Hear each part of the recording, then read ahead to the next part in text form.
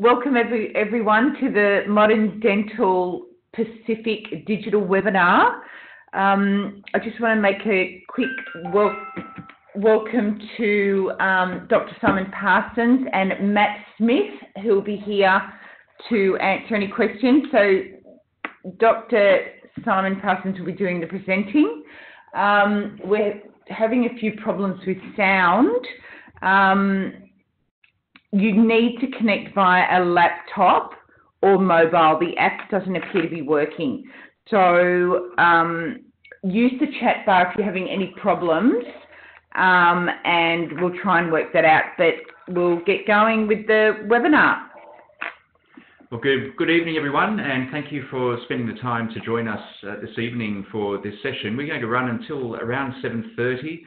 I do encourage you to ask any questions via the chat bar as they arise in your mind. What we've tried to do between Matt and myself is to put together a presentation about digital dentistry with a focus on intraoral scanners. And we've targeted this for people who, as a rule, are not really familiar with the whole concept of how to use and choose a scanner for their practice. So the bulk of this evening's presentation is going to focus on looking at that through really three lenses, one of which is what are the benefits of going digital as far as your laboratory-related procedures go, and then assuming that you can see the benefits for you and your own practice, how are you going to choose the right scanner to meet your needs, and then once you've chosen that scanner, how are you going to get the most out of it, how are you going to implement it in order to really make it work for you and the rest of your team. So let's have a look first of all at why you should at least partly consider going digital. And if you think about it, really, you've gone digital in many areas of your practice, and I'd imagine that most of you by now have dispensed with the old film-based technologies that we use for intraoral radiography. You probably have digital camera facilities within your practice, and the vast majority of you use electronic patient management systems within your practice, and you wouldn't really dream about going and using a paper-based appointment book anymore. So really, intraoral scanning is the next step to take your practice to. And we accept the fact that often it's not good to adopt technology too early on in the life cycle of the technology, and sometimes the technology can be expensive, and we're really quite reluctant to embrace change until we have to. Or perhaps you're used to taking impressions the old way, the conventional way, and that it works well in your hands. So why would you want to change? And we acknowledge all of those issues. Some people are concerned, though, that as technology changes, they may spend a lot of money on technology to find that it actually becomes obsolescent before they've really mastered it. Or perhaps you work in a practice where you don't get to call the shots as to what is purchased. But by all means, have a think about, well, would you ever really want to go back to the old ways? And are you willing to try something new?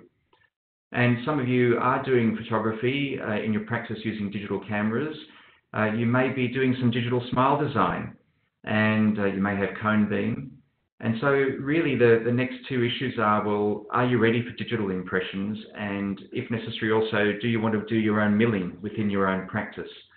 And I think it is true to say that digital in dentistry has really become more of an enabler rather than a hindrance. It's really opened up a wealth of opportunities. And it's certainly our belief here at Modern Dental and that you can create new opportunities with your patients. We'll be spending a little bit of time tonight just talking about what those opportunities may be.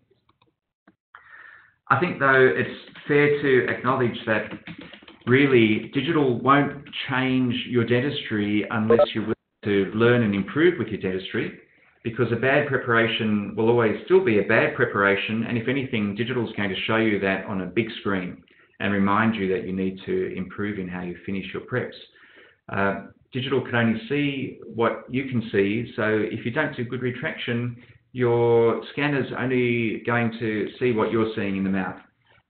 Some people have concerns about the accuracy of intraoral scanners. We will spend some time looking at some data about that. They can be hard to use towards the back of the mouth. They are relatively expensive. You'll see some indicative pricing, although it's from the US, on a slide going forwards. There's limitations for its application in removable prosthodontics because you can't really do mucocompressive loading with them at this point in time. And it's difficult to indicate in your intraoral scan where the reflection of the soft tissues needs to be. So what will be the depth of the sulcus? You do need to keep an inventory of certain parts. We do understand that you're not going to drop 40,000 on a device and then leave it in the cupboard, so it has to be accessible for you, and in order for it to pay for itself. And you really need to ask questions such as, do I want to scan and mill, or should I just be scanning and sending my scans to a lab? And as some of you have found, even connecting to this webinar tonight, you need some IT skills sometimes throughout your life. So if IT isn't your thing, then perhaps scanning isn't yet really going to be your thing, at least for the next year or two until things are simplified a little bit more. But having said that, the literature certainly tells us through some recent aggregation studies that there's a whole lot of advantages in scanning. And a lot of them relate to the patient and the fact that patients really prefer scanning to having conventional impressions taken the vast majority of the time. There's evidence to say that scanning is faster than taking conventional impressions, that the whole setup and cleanup and the sorts of systems that you need to use in doing digital impressions is much easier and simpler than setting up a whole lot of devices within the surgery. There's no need to pour plastic casts and trim them and package them. You can communicate in real time with your technician if you want to, and certainly your patients appreciate what you're doing for them and can see and take a great deal of interest in what you do with them.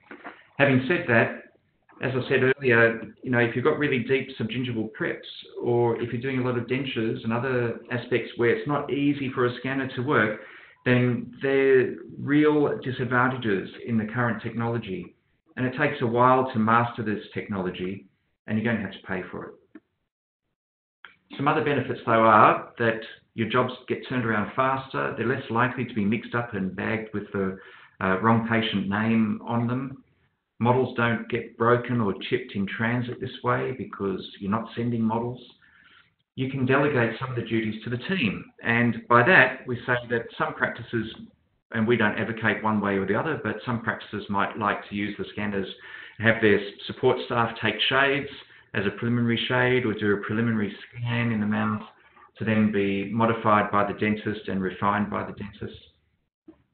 There's opportunities to really tap into the patient's of interest about case acceptance and really show them what's possible. And there's plenty of evidence in the literature now to say that because scanners show you the flaws in your preparation, the amount of occlusal reduction you've provided, things of that nature in real time as you're finished your preparation and scanned it, then it's less likely that you're going to get it wrong or get knocked back by the lab, who then have to contact you and say, you don't provide us with enough room here to make this particular restoration to your specifications. If you've ever had a dental assistant get a little bit of bite registration or impression material that's nowhere near enough to do your impression, then they have to swap over in the gun halfway through doing your impression, or they haven't bled the imprint gun properly and it's not mixing properly, then you know, as I do, that running out of materials halfway or having the wrong material can drive you nuts, and you're not going to face that with your scanner unless you have a power outage or the NBN or your other means of uploading the data goes down. And the nice thing though is that although you can fix up minor errors quite easily, and you don't need a whole lot of material then to fix up one little spot on an impression, we'll talk about how to do that later, and it really is easy. It will only take what you give it. So if you don't put good work in, well, it's only going to show up the flaws, as I said. What this means though, in reality, is that you can be faster and more efficient in your clinical practice with a scanner. You're going to get your crowns and bridges and other fixed prosthodontics back faster, including things like splints, because you're not paying and allowing for couriers to get jobs to the lab, having to get things poured up. That's available in real time as soon as it's been uploaded to the lab. As I said, you're going to get better fit overall with your devices, by and large. Probably going to save some money along the way, unless your leasing costs or purchase costs on the scanner outweigh those savings, but certainly the amount of materials you're buying for your lab and the amount of alginate and PVS or polyether materials will certainly go down a lot, which are expensive. The number of trays that you're buying will be seriously diminished. But you know, there will be some things you'll still need to take conventional impressions for, and things like taking a quick mouthguard impression or a quick retainer, although that can be done with a scan, probably still faster taking a quick alginate. I think you'll probably increase your caseload acceptance from your patients, because they will be impressed by the level of technology that you have in your practice and the sorts of things you can offer them. You'll learn where your deficiencies are in your clinical practice and you'll work on them.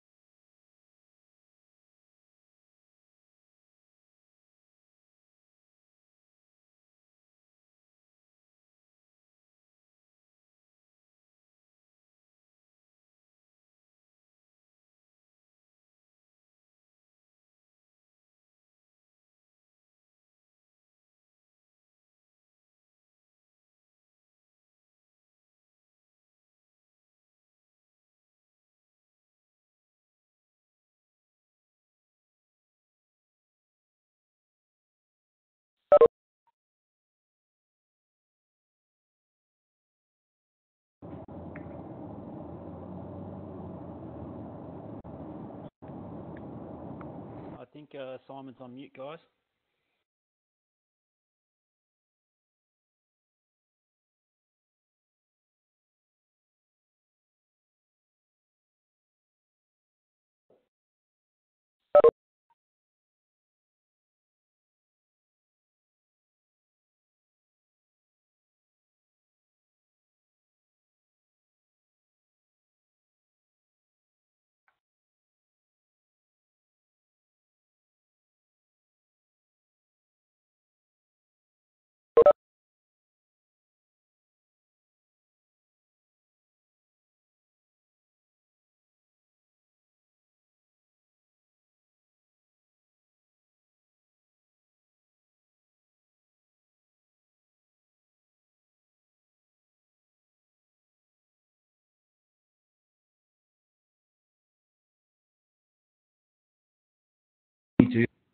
your particular brand of scanner, or is it going to be quite difficult to do?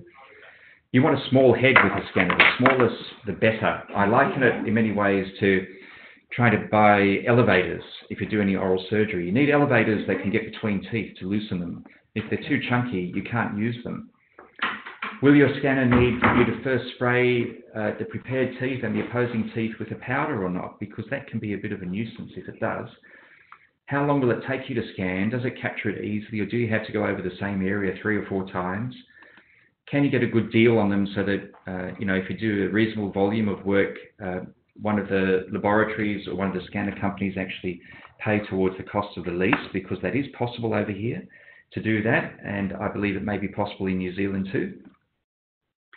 And what's it going to cost you for the heads for the scanners? Because some of them are reusable, some of them are disposable, some of them will wear out after you autoclave or cold disinfect them a certain number of times.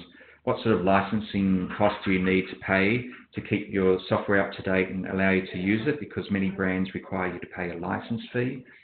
And will you produce accurate fit for your work? Because if you might be able to do a great scan and find that none of the work fits. So in that case, that's a bit of a disaster. This slide just shows you the sorts of areas where you can use a scanner, and some really interesting technologies such as assessing and monitoring tooth wear. The software is allowing you to do that on things like the Trios now, and also on iTero. Some scanners allow you to take quite an accurate shade measurement, and some of them allow you to take high-definition photographs so that you can upload those to the lab and give them ideas about the characterization of the surface of adjacent teeth. And that can save you then picking up the digital SLR and having to upload photos from that. Certainly splints, digital splints are possible, and retainers that way. You can do a full mouth scan and use that as like a full color charting of your patient, and use that to discuss with them what you see in their mouth, any ditch margins of restorations, caries. Some of these give you such good resolution, you can virtually immediately throw away your normal intraoral cameras. But as I said earlier, using it for removable pros is a pretty difficult thing to do with any high degree of certainty. And at this stage, it's my belief at least that I wouldn't go down that path for your dentures. So where can you use it? Well, this slide shows some more detail and things such as guided implant surgery, and a lot of custom-made devices are possible that way. But we don't tend to recommend full arch reconstructions with scanners, and that's because there is a slight variation in the accuracy of scanners doing the full arch, and it is generally accepted in the literature from the studies that I've seen that a PVS or polyether full arch impression is going to be slightly more accurate in those situations than what a current intraoral scan is going to be. So you need to decide what is it that your workflow is and what you need to support that by your choice of scanner, and accept the fact that you may not be able to do everything with the scanner. So if you're doing mainly crown and bridge work, you can buy virtually any scanner, and if you're doing 3 or 4 unit sorts of bridges or single crowns or multiple veneers, virtually any scanner is going to give you a really good result with that. So what you want then is to get a scanner that you like to use. If you're doing a lot of implant work, then some scanner brands have a lot of bundled software that allows you to design your implant and also design your surgical guide to merge cone beam scans into the implant software, and basically take control of how this implant is going to go. Now you can delegate that, or you can do it yourself. And certainly things like 3Shape Trios allows you to do that through their implant studio. Other companies don't have that technology available at this stage. If you're doing a lot of implant work, it has to fit. There's no wriggle room with implants, as we all know. So you probably want scanners that provide you with higher accuracy than ones that don't, so that you have fewer problems with remakes should a problem arise. If you're doing a lot of ortho, then there are some scanners, as I said, that liaise very quickly and easily with companies like Invisalign, so you may prefer to use a scanner that does that than have more steps to follow using a different brand. And certainly the iTero is very good for doing a simplified case simulation of what teeth might look like if a patient was to have Invisalign, and they can do that within a couple of minutes quite easily. And that's a really handy tool if you're doing initial conses for people and you can't yet do a clean check. The downside with things like iTero is that it doesn't really give you an accurate colour representation of what all the tissues are in the mouth, whereas some other brands do. So that brings us, I guess, to the question, well, okay, what features do I really need to consider then? And besides what we've talked about already, I think what you really want to do is seek the scanner that has a tick or at least matches most of your criteria that way. And you want scanners that offer you both true results and precise results. I'll explain to you what I mean by that in the next few slides. Ideally, it has to have high resolution. It's better if you don't need to use powder because there's simplified cleanup. Patients don't like powder being sprayed in their mouths as a general rule. And it's another thing that you've got to keep stock of if you need to use powder. You want to be able to scan quickly because time savings are valuable for you. As I said before, you need a small head, preferably one that can be reused after autoclaving. If you have full color images, all the brands that offer full color images allow you to go into a monochrome image if you prefer to remove distractions, but generally full color images are better for case presentations and look more lifelike as a result. And you want files that can be exported from your scanner that can be read by any lab. If they're locked down or you have to pay a fee to basically unlock them for labs to use, then that's going to cost you time and hassle and money, and you don't want to have to do that. So they're the broad criteria that you're going to really want to try to get ticks and get positives in ideally all of them, but if not all, then the vast majority of them. And some scanners allow you to do that better than others. And we'll look at that shortly. Well, what do I mean by accuracy, trueness, and precision? Well, when you look at this little diagram, what you're trying to do is get into that top right-hand sphere where you're getting reliable results more often than not, and all your results tend to be similar to one another. So if you do that, then you're getting good precision and you're getting good trueness. So trueness is really overall how accurate it is to what it should be like in real life, and then the precision is how often that occurs. How reliably are you going to get that result? If it's all scattered like in the lower left-hand one where you're a little bit off the mark and some are more off the mark than others, then you're not going to get reliable fit. And that's a real problem. If they're all off by 20 microns and it's 20 microns bigger, we can adjust that in the lab. But if it's not, and you don't know that, then it's a real problem and there's too much error. So I guess one way of looking at that is, are you going to have a scanner that gives you a fit to within 100 microns and preferably a whole lot better than that, time and time again? If you can, then you can rely on good results coming back from your lab. I put up this slide because I feel that we all know what McDonald's tastes like, and it's very precise. They actually try to give you the same thing at every McDonald's virtually around the world. Unless you go to Japan, they have a few interesting different things, and Malaysia has a few different interesting things. So parts of Asia vary the menu, but a lot of McDonald's give you McDonald's. Big Mac's a Big Mac. A sundae is a sundae. It's very precise. But I suppose if you're anything like me, I don't really like McDonald's burgers. I'd rather go to something like Grilled, where you get a much tastier burger, but it's a bit more expensive. Not all of you will like that. So the burger on the right is much truer to what a burger should taste like. But the problem may be that sometimes the egg is off to one side. There's 2 bits of tomato, whereas other times you get 1. So sometimes those don't have a lot of precision in what's been done, but they're truer. So what you want is a burger that combines both. You want it to taste good like a real burger should and dribble right down to your arms as you're eating it, but at the same time you want it to be like that every time you go out for a burger. And the same thing happens when you take a scan. So I managed to find this nice charts from a website in the US. So the pricing is US web pricing from what I can gather. But these are arguably the 6 main brands of scanners on the market around the world. The Straumann one is the Dental Wings scanner that some of you may or may not have heard of. And this chart really summarizes a lot of those features and how the different scanners stack up.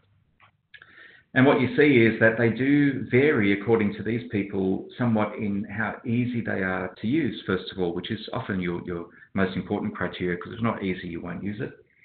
And that's based partly on the size of the head and how heavy it is and how heavy this wand is, because heavy devices are tiring and more difficult to hold comfortably as you move them around the mouth, and they're harder to get right up to the 7s and the 8s. You want a scanner that ideally has high accuracy, and as you can see in this chart, they vary. They vary a lot. I'm going to show you some more data on that shortly. Just about all of them don't require powder, although the 3M one really does for just about everything. Not all of them give you colour images. Some of them can use gesture control. To be fair, the Straumann Cares one has gesture control, like on some fancy cars these days in the infotainment. Others don't. That's great for infection control. Somebody can just point the wand at the screen and it will work. Some of them are wireless. 3Shape have a wireless one. Others are cabled. Otherwise, just about all of them are cabled. Some are optimized, like iTero for Invisalign, because Invisalign, the company that owns Invisalign, also owns iTero. So it's in their business interest to provide good access to their full value chain. Partials are really hard to do, but some of them don't even offer the software to allow you to do a partial denture scan. Varies in the type of sterilisation you do on the tips, the licensing and subscription fees, and overall then really what is it that you like. And generally there are a few standout scanners in that list, and probably the most popular ones are the Trios, the iTero, and the Carestream. Some people like the 3M one as well.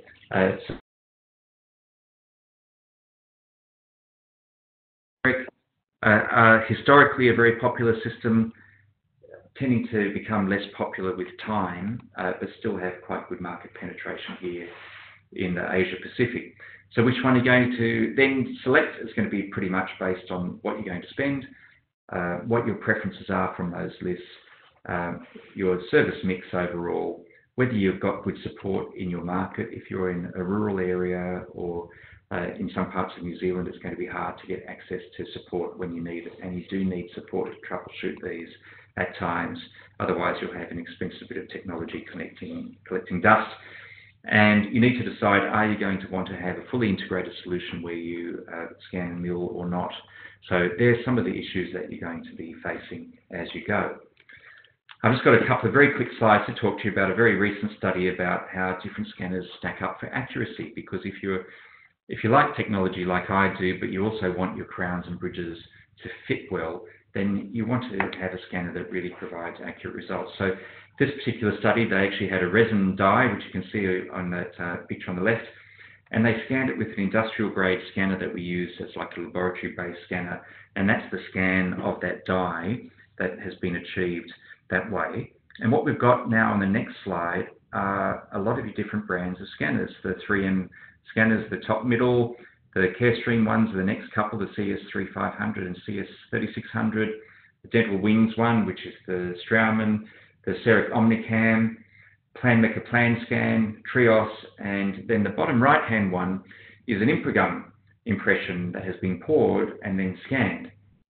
And the screen on the right just shows the little areas that are actually where there are subgingival margins, which are in these two areas here. So it's a close-up of how well do these scanners record margins that are subgingival.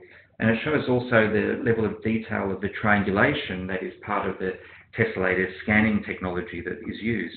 And once you start to look at those close-up images, you realize that they record images somewhat differently. And if your screen has enough resolution, you'll see that this particular one down here on the lower left is relatively blurry. The Trios one, by comparison, has a lot more detail, as do the Carestream ones. And sorry, it's a bit laggy on my mouse here. That's a Carestream one there. And it certainly looks somewhat similar, those to our master scan. So what's the take-home message? Well, when you start to look at, well, how much discrepancy are you getting with these?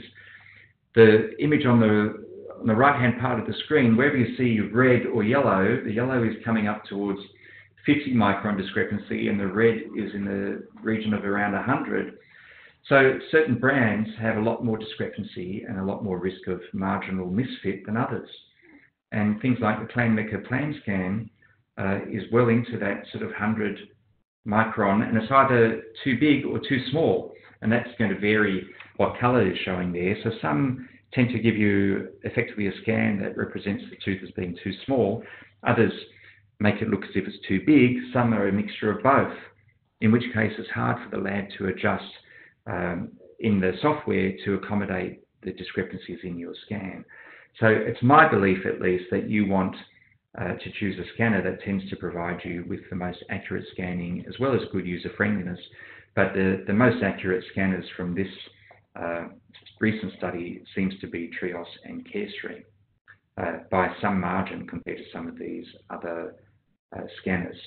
So all of them struggle a little bit with subgingival margins, but certainly the Trios and the Carestream did far better than the other brands with those subgingival areas, to the extent that they're actually more accurate than this laboratory scan of the infragum impression, which means to say that if you're worried about will it be as accurate for a single crown as a normal impression, the answer is, depending upon the scanner, yes, it will. It may actually be more accurate if you bought a good scanner that provides accurate results. So are they as good as conventional impressions? Well, 2016 study I've listed there certainly says that they exhibit very similar marginal misfit, whether you go digital or conventional. And for things like bridges, other studies suggest that too. And you actually save time compared to trying to syringe material, light body material around and trying to keep things dry compared to just scanning part of an arch. We do know that bridges overall made in CAD-CAM, based on your scan, if you're getting, say, a zirconia bridge done, the fit of that is going to be as good or better, typically, as if you did a conventional impression for your bridge work. So there's no real reason to be concerned anymore that fit is going to be an issue with your scanners, unlike the sort of CEREC machines from 20 years ago. But having said that, a poor preparation and a poor scan will still be a poor preparation and a poor scan, and these images just help to show you what we sometimes receive at the lab. And they're certainly less than ideal preparations, and they haven't always been dried very well, and it's very difficult to read margins. The preps themselves are quite rough, and the surrounding teeth are poorly recorded, contact points are poorly recorded, and it means that it doesn't matter if you've got $50,000 worth of technology, it's only going to show you your inadequacies unless you get this right and dry teeth off and retract gingival margins well. And this image also shows you that you can take actually a moderately decent, although not by no means ideal, scan of a prepared tooth, but still not trim your scan well enough. So where I've got the arrows showing you, the left-hand arrow shows you some cheek that is sort of superimposing the scan, which makes things more difficult for the lab and for the scanner to read what to do. And if the patient doesn't bite into the right position and allow you to record your bite registration correctly digitally, then it's going to be wrong when it reaches your lab. So you still need to check your work, is my message to you with these sorts of intraoral scans. It doesn't make up for careless dentistry, but it can certainly allow you to pick up your mistakes very quickly and correct them. So you will know if you look at your scan here that your bite registration is wrong because the molars are not contacting nor are the premolars, and you will take a new bite registration in real time, and that takes 10 seconds, rather than sending the wrong bite registration to the lab and waiting 2 days for them to receive it, pour it up, and then check it, and then need to recall your patient to take a new bite registration if the bite is uncertain for your technicians. So if you get the bite right, you've done a decent scan, is the overall experience as user-friendly? And it's my belief that it's actually, by and large, more user-friendly, because if you're doing multiple units, if you're doing even 6 anterior veneers and you're worried about, will my light body be starting to set? Can I keep my preps really dry and free of gingival exudate? Then the answer is yes, you can, because you can scan very, very quickly for those sorts of clinical cases before you get any sagging or loss of retraction of the gingival margins, before you get any ooze or bleeding. If you need to redo a certain section, you just cut that out digitally and rescan that section, and the software with all of these scanners will stitch your repaired area into the scan with a high degree of accuracy. So it allows you to not have to redo the whole scan, just to redo one little section. What we do know is that your scanning time, once you've mastered it, will be equivalent to or faster than your conventional impressions. And when you add to that your ability to not have to do a whole variety of either ordering custom trays or getting a variety of different trays, trying them in the mouth, doing all those sorts of things, painting adhesive onto trays, you do start to save time. And even in novices, so the study that I've listed there from last year shows that even if you're a dental student, you're going to find that it's faster, and dental students often struggle. So I think there's certainly a lot of emerging evidence to say that you will not have headaches with this once you master it, and you will learn that way. So if you're having any questions at this point in time, please start typing them in to the chat bar, and we'll pick those up and try to address them as we go. I guess the question that follows from that is, well, okay, if it's quite user-friendly and I can adapt to get this to work in my practice, should I get a mill? And the answer is, it depends. And one of the issues it depends on is, well, are the actual mill crowns or other devices that you make any good?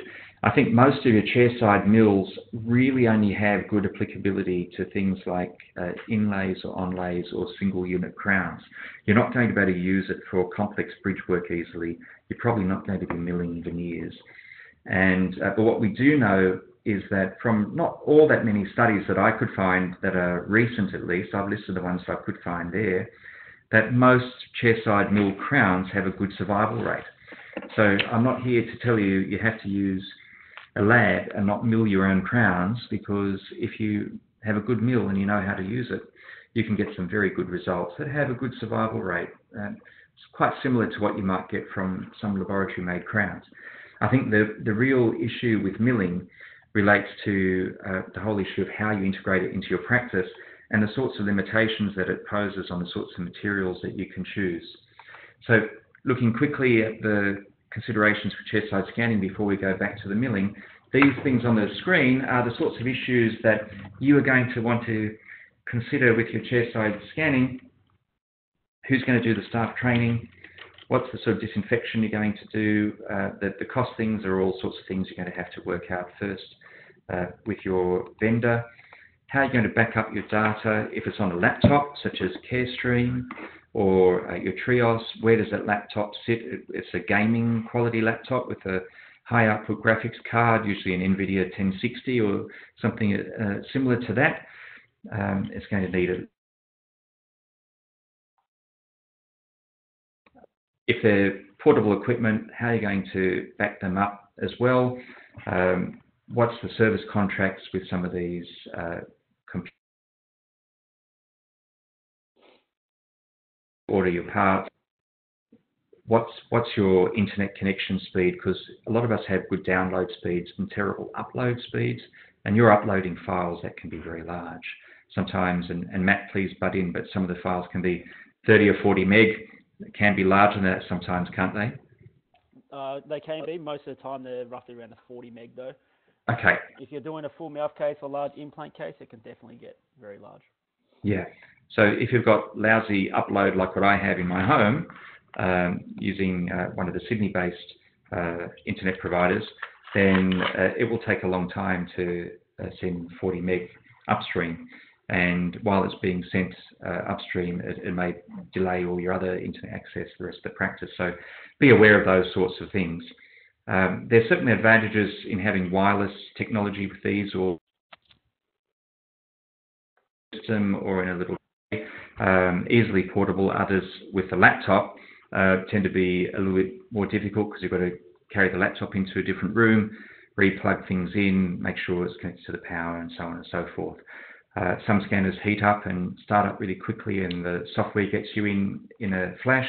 Others are quite tricky and slow to get up and running. And you want one that you can have at your chair side that you can use very easily and use it for your case presentations.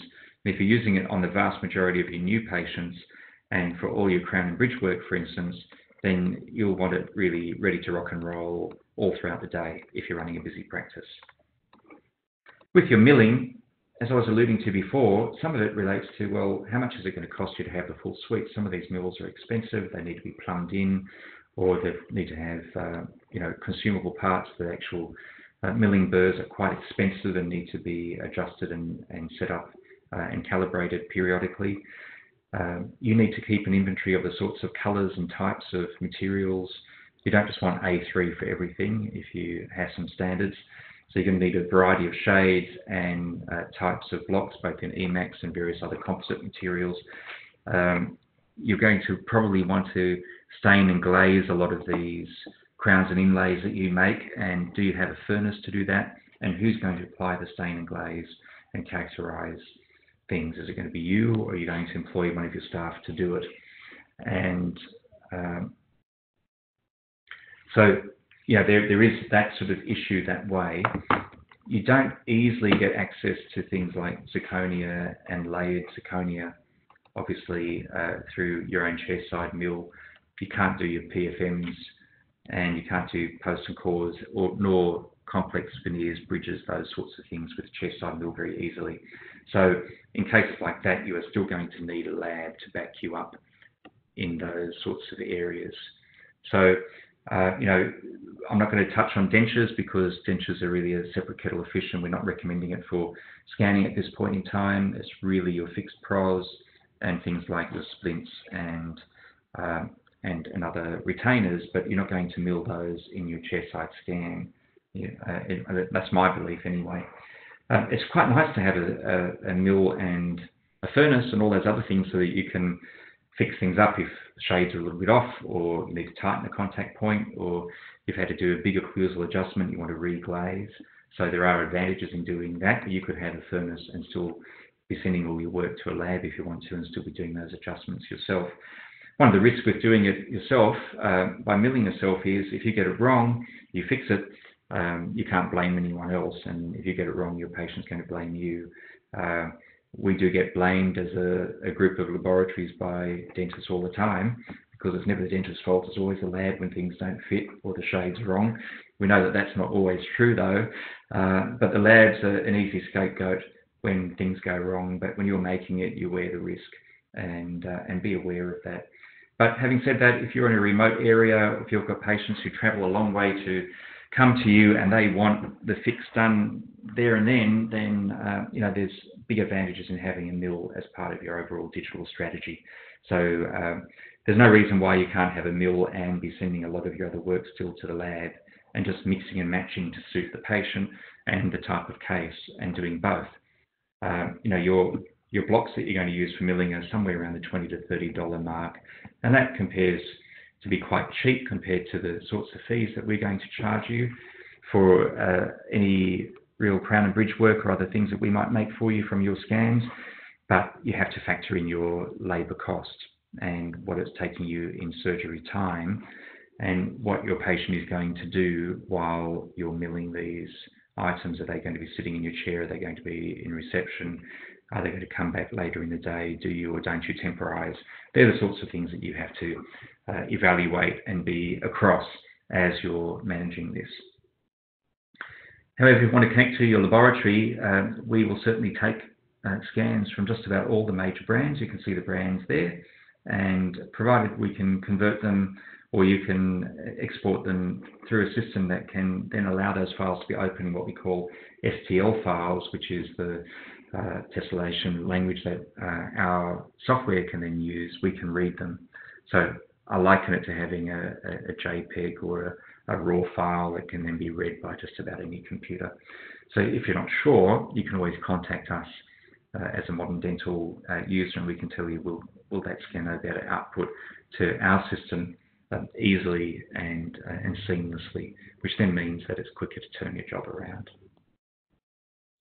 I guess to summarise on that point then, be aware that scanners will only see what we see with conventional impressions, and so it's not the panacea for really hard preps that are hard to take impressions on. You're going to still have to do retraction or electrosurgery or some other means of revealing margins if you want good fit.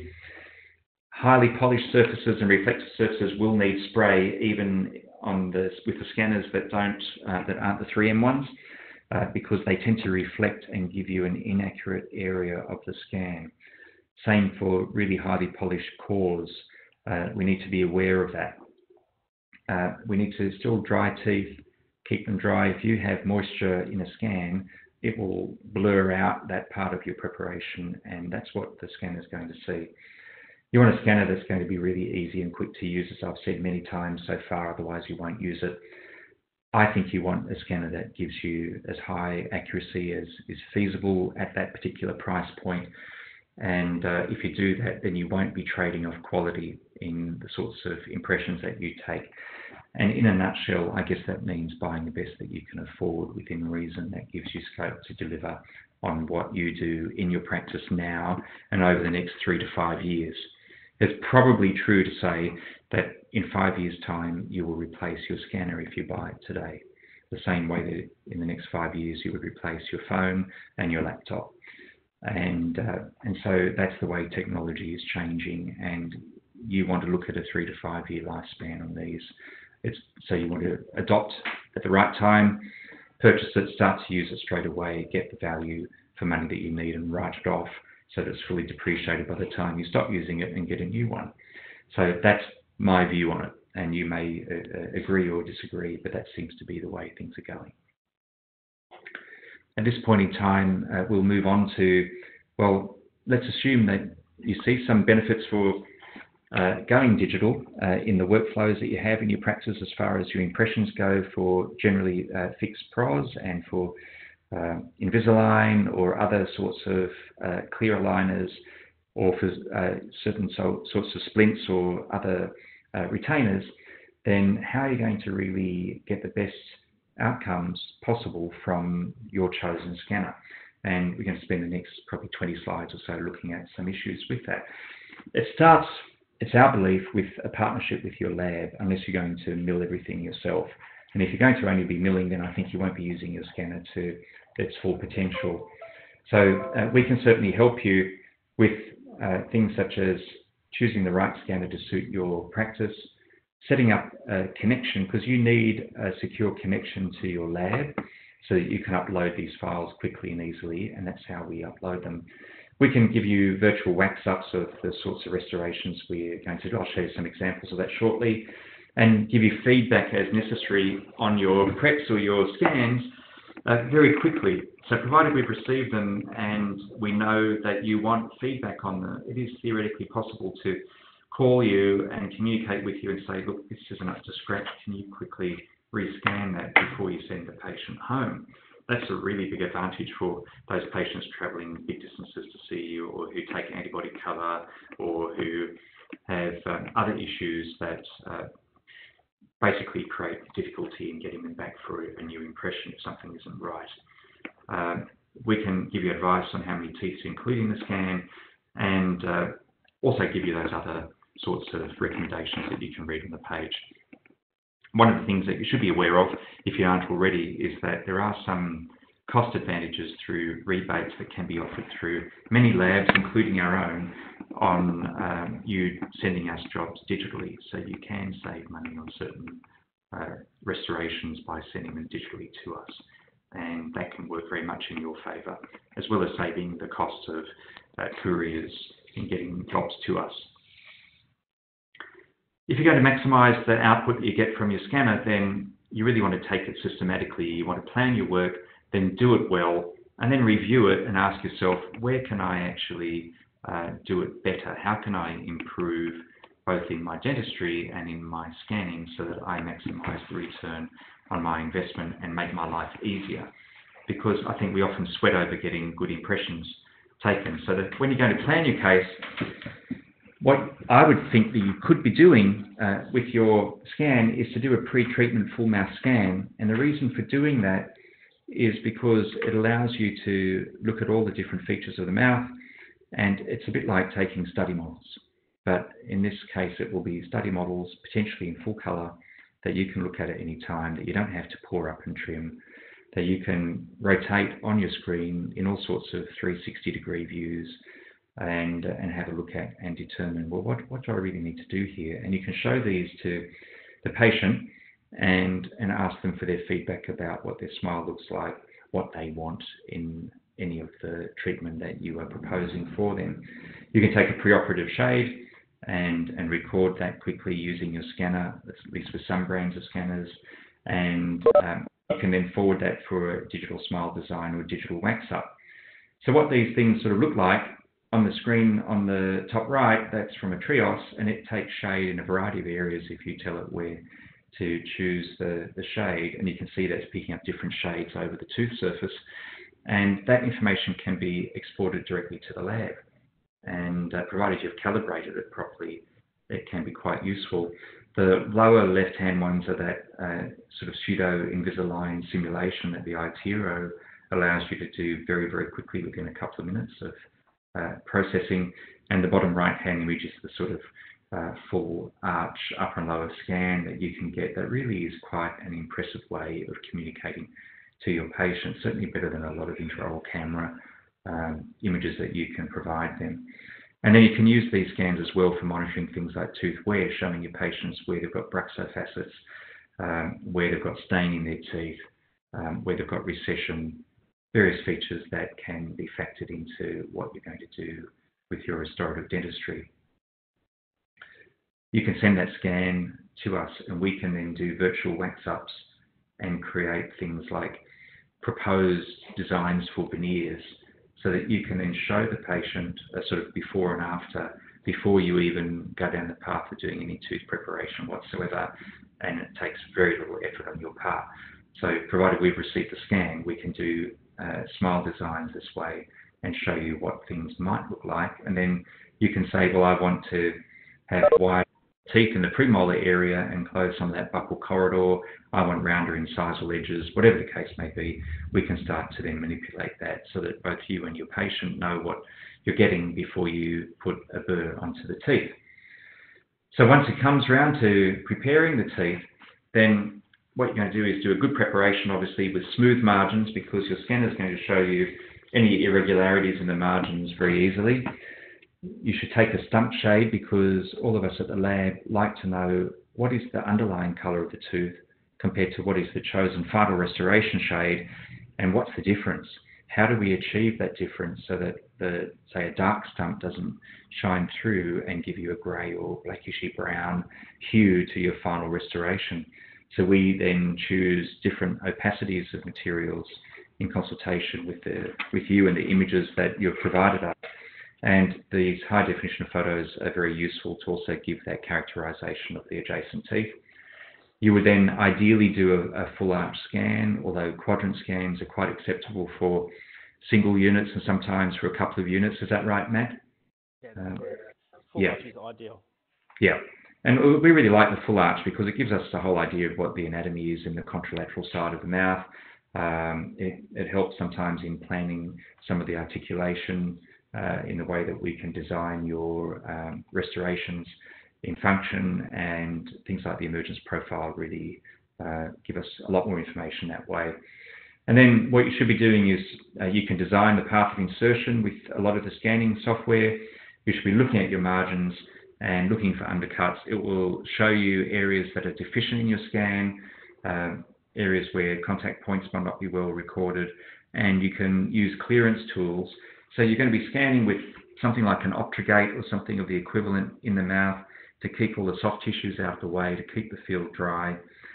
And what you can do with your scanning, as you can either say, this is a 3-shape example. Not all scanners allow you to do this, but you can either scan the whole arch, for argument's sake, and then cut out the area where you've still got the cord around the tooth digitally by using a little digital eraser, and you just basically rub that area out. Then you will rescan the margins of your preparation or preparations before the soft tissue collapses or bleeds, and that's all you have to then do. So 98% of your scan has already been done, your scanner will pick up the area that you're scanning, provided you start scanning on one of the adjacent teeth in your scan, or pick up your new margins there and stitch it all in very nicely. So that's your sort of, that's one scan strategy where you can either scan it immediately by removing the cord and then lock that margin before you scan the rest of the arch, which is this one, or you can do what I was describing, where you scan the arch and then remove the cord last and do it that way. Having that sort of flexibility in your software is a big advantage when you've got patients with difficult to manage soft tissues. So you want a scanner really that can allow you to do that, and not all of them do. Certainly the Trios does. I'm not here to advocate one particular brand of scanner, but that is one feature of the Trios that is seen to be quite a useful tool, and it allows you to also, if you've had a poor retraction, you need to re-retract for some reason, you can pop a little bit of extra cord in, cut that section out, and then just rescan that area again, or do a bit of electrosurgery that way. So very easy and user-friendly that way to get right. You get clearance tools that show you by colour how much clearance there is between teeth. Obviously this is some teeth in occlusion posteriorly, but it's showing that there's that green amount of occlusion between that the 2-1 and the opposing tooth, and it allows you to know very quickly, have I got enough clearance? Will this be enough for my chosen material? You need to know what that clearance is for your chosen material. It's a really nice feature to have, and if it's not, then trim a little bit off either the opposing tooth or your preparation, stitch in that change, and everything is right before you then submit that scan through to the lab. And that's what you need to do first. So you're going to be checking all of that and reviewing it, adjusting your preparation if need be. If you want to mark the margins of your preparation, you can. There's margin marking tools in all the scanners. But if not, you just send your scan to the lab and they will mark the margins of your preparation. If you want to debate where the margin needs to be, then you can ask the lab to send screenshots of the marked margins to you for your approval. Otherwise, you can trust your technician to do that. But we do get cases quite often with coming to lab where we get people who say, I want my margin to finish exactly at this particular point, and they need to mark it either on a poured up model, or they need to mark it if they're sending us a scan, so that we know where they want it to be. Otherwise, we may very well interpret some margins differently to what they will. And once you've marked all that, you've got all the shade details, material choice and so on in there, you've checked all the occlusal clearance, then you can send it to us, and the software in these scanners tends to then process that image to get it into a high definition file, which then later on compressed and sent through to the lab. And then the lab will open that and have a look. So the lab will get your scan, and this is just a case, actually one of mine, where Peter Newman here at the Sydney lab was designing some veneers for me, and we were just looking at what the veneers needed to be lengthwise, what the relative size of the laterals to the centrals needed to be, how the canines were going to show, and he would mark some of the margins and then ask me, is that where I wanted the margin to be, and so on. And then we can debate this, and this is what your technician can do. So not only can they do virtual designs for you before you do the preparation, but once they receive your scans, they can then have a look and say, finish, want the centrals, if you're closing a diastema, how do you want the space to be accorded between the teeth, particularly if they're of an uneven size or shape. So these are all things that are very handy to be able to have control over, and sending us scans allows us to receive this information quickly and start designing and communicating with you to give you what it is that you want. So you may very well get a proposed design back from us if that's what you want, and then review that and communicate with us. Once you receive the job back, once it's finished, you can then have a look at that. If you really want to, you can scan that job. If you get a 3D printed model, because that's what we will normally do from your scan, except for single unit cases. For anything complex that requires porcelain to be added by hand as part of hand finishing, and for virtually all veneers, you're going to get some sort of printed model so that you can see, examine the fit on the model, and so that we can also finish the margins to fit nicely right to where they need to be. And you really want to ask yourself, as part of your continuous improvement cycle, what do I need to do better so that this works even better next time? And you can use your scanner to photograph the cases that you're really proud of. The sorts of things that you might want to improve are how you're doing the scan pathway so that you become very efficient at scanning, how you're going to overcome voids, because all scanners find it hard to read certain areas, particularly interproximal areas, and some scanners read them better than others. Where teeth overlap, and it's hard, a lot of scanners find it hard to read those areas of overlap. You're going to look at your margins and say, what am I going to do to get smooth margins that don't have ledges and rough areas? And how do I keep my margins visible for scanning wherever possible? How much reduction in the margin needs to be there in order to not have them too subgingival? And how do I get my scan speed to be faster? So I'm going to give you a few tips on that shortly. A lot of scanners will require you, first of all, to have a scanning pathway that starts usually on a posterior tooth, a molar tooth, and you'll start on the occlusal surface and work forwards. And that's smart because you're starting an area that you've just dried before it can get wet with saliva again. But it also tends to allow the software to orientate itself so it knows where it is in the mouth. And it will ask you whether you're doing an upper arch or a lower arch. And then you'll start scanning and you'll follow those lines as you can see there. I'm not going to read that all out to you. Often, a lot of the scanners require you to scan the lingual or the palatal surface next after you've done the occlusal, and then you finish with the buccal or labial surfaces. It doesn't always have to be like that, and it is flexible in how you do it, but scanners like a particular pathway, and the preferred pathways tend to be articulated well by the manufacturers. So you need to be willing to experiment with their technique before you start to really change it to suit your own. And you'll specify which teeth are part of the restoration, the planned restoration, so the scanner knows as well as you're sending that through. Here are some tips, I suppose, for what can you do to get clinical success with a scanner. The first one starts with getting the right scanner, buying a really cheap one because it's cheap, but if it's not user-friendly, you're not going to use it, as I said to you many times. You should practice on your staff. That's what you pay them to be your guinea pigs at times. You don't want to do a complex case, that's multiple units with your scanner first time round and expect to do it fast, because you're not going to. You're going to need some time to learn how it works, and it will take you, I would think, a few hours of fiddling around to really start to feel comfortable. And there's lots of these nice tools that you can see on the screen that allow you to do some really interesting work with your case, but unless you're familiar with what they are, you won't use them. So have a go and learn how the software works, preferably not so much on a model, but in a real mouth, because every vendor will have sales reps that show you that it's dead easy to scan the model in your hand and you rotate it around. And I'd say, well, that's the same as prepping a tooth on a Columbia Dentiform when you're in dental school. You don't have cheeks, tongue, saliva, anesthesia, pulps, all sorts of other things to worry about. You've just got a tooth. We all found hard to cut the first time we did it, but scanning a model is a bit like that when you see that from a rep, and it's never like that in the mouth. So you really need to practice on a real life human being and start using some of those tools and see how they make a difference to your practice.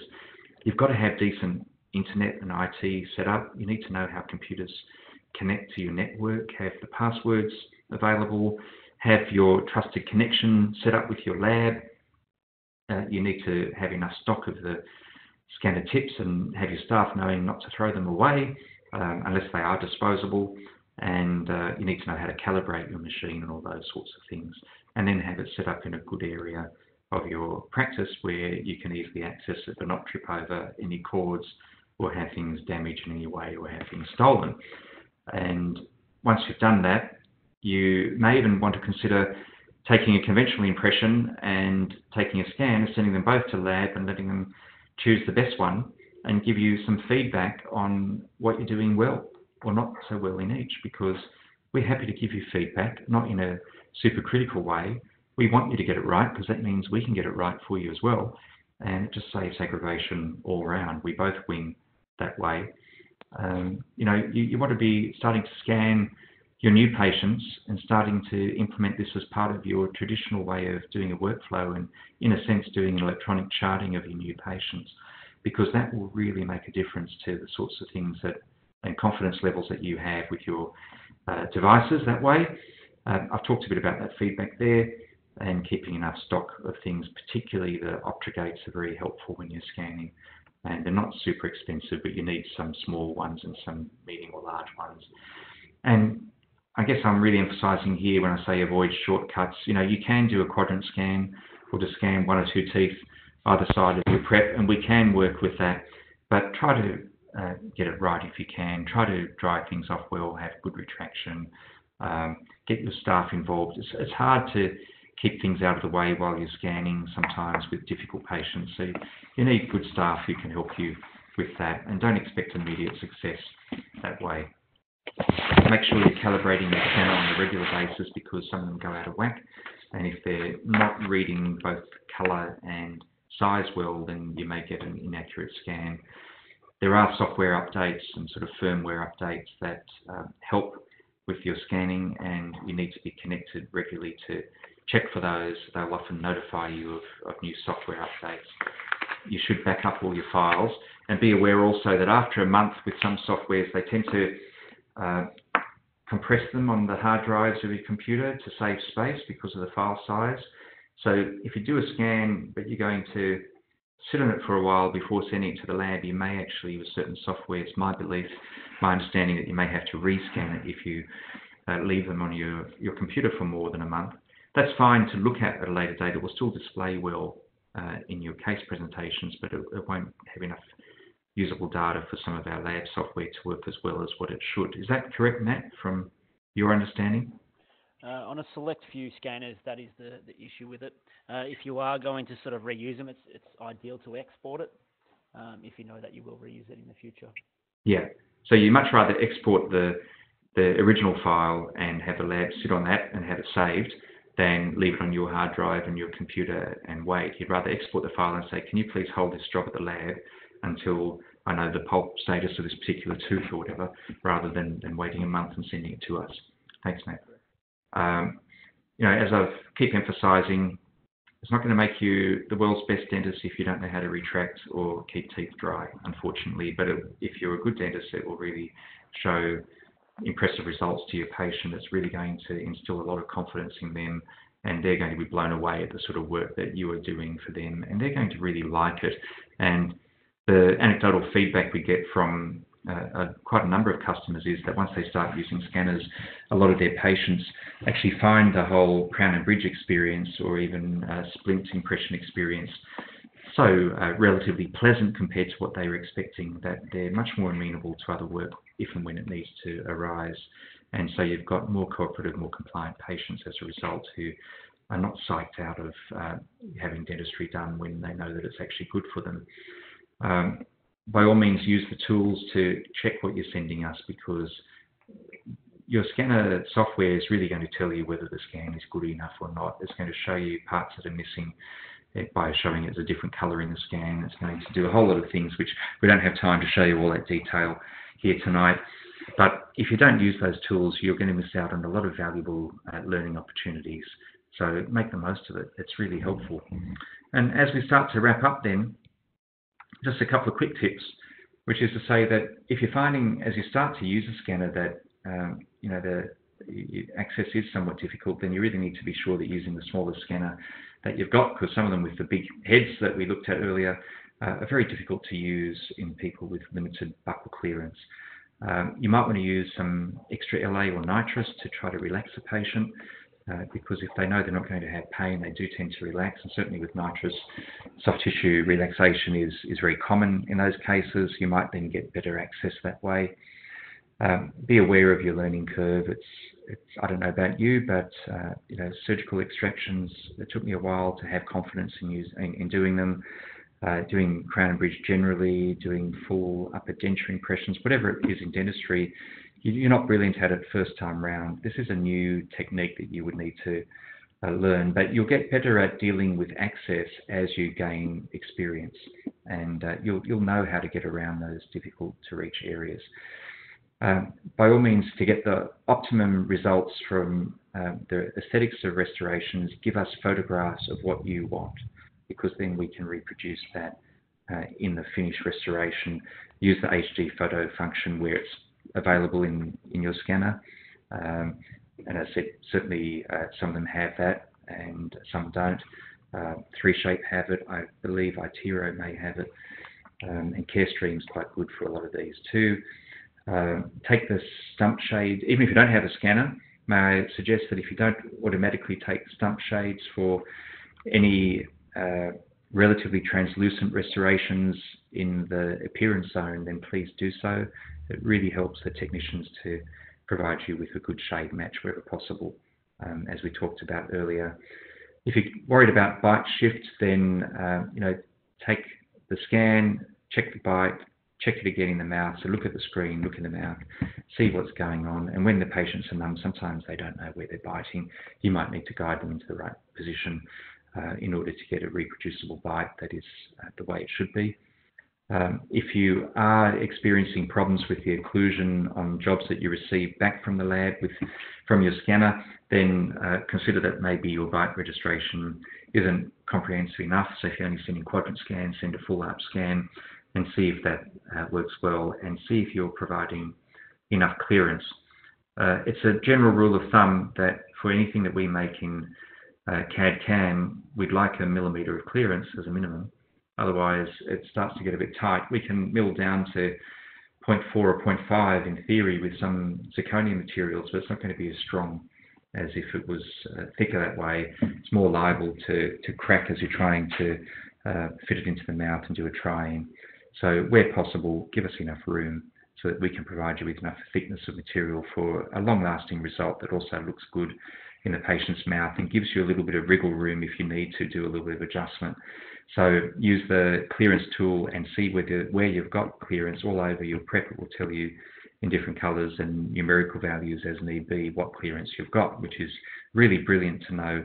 I've got 1.5 millimetres here. I can do pretty much anything I like. Certainly had a really strong result with Emax with that sort of clearance that way. If you're getting overhangs or incomplete margins, then try to keep your margins as equigingival or supragingival as you can. 2-chord technique is really critical. That will allow you to leave 1 chord in the sulcus while you remove the bigger chord. That's going to keep your retraction happening. I always say this at any other seminars I run, because it was taught to me by a prosthodontist colleague, that when you put your chords in, if you can't see all the chord, then you're not going to be able to see the sulcus later on in the margins. So you need to be able to see the chord sitting in the sulcus. If you can't see the chord, you either need another chord or you need a fatter chord in there. And if that's not resolving it, then you need to do some soft tissue recontouring with a laser or electrosurgery if that's appropriate. Or you need to somehow get the gingival health to improve. But the one clinical tip that you must always adhere to is see the chord. If you see the chord, you're probably going to have a really good result. Consider locking the margins if your scanner allows you to do that, and mark your margins if you're worried about whether your technician can read them. Have a can of scan spray no matter what scanner you use, just for those difficult scans where you're finding the scanner's not actually picking up the detail that you want.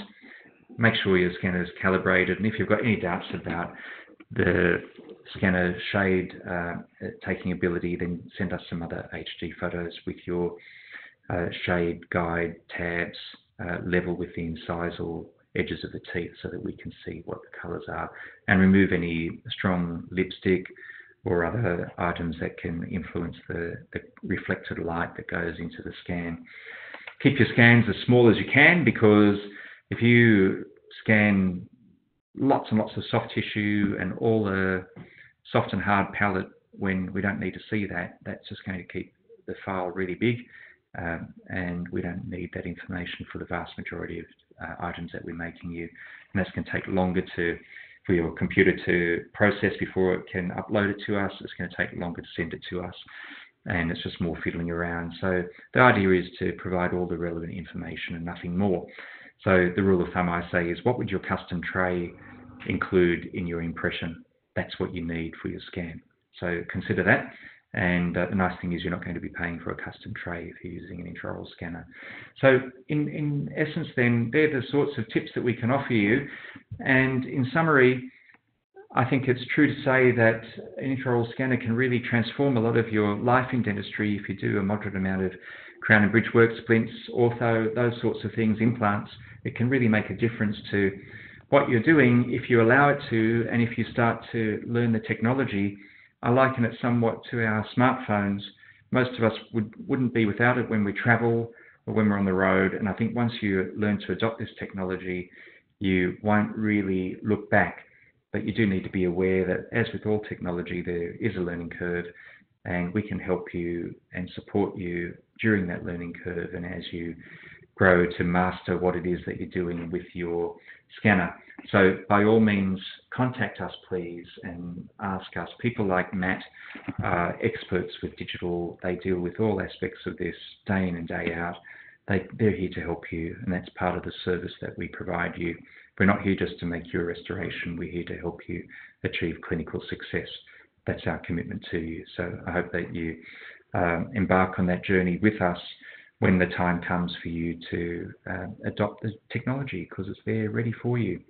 So let's consider how we can do it. Are there any questions at all? No. And Matt, any comments that you'd like to make? No, I think you pretty much covered everything there, Simon, for the basics of digital. But if there are any questions, feel free to ask them now or come back to us later, and we can answer them at a later stage. I'm just waiting to see if we receive any typed in questions now. Just with regards to the certificates for the CPD points, I'll be posting those out to all attendees tomorrow.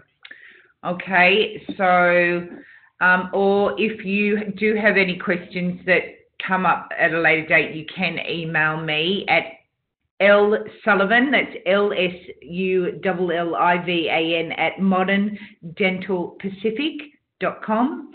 My details are also on the flyer that went out to everyone regarding tonight. Okay. Well, in the absence of any questions, I thank you very much for your participation in tonight's webinar, and wish you well, and hope to touch base with you sometime in the future. Good night, everyone. Thank you, Dr. Parsons. Good night. Thank you. Bye.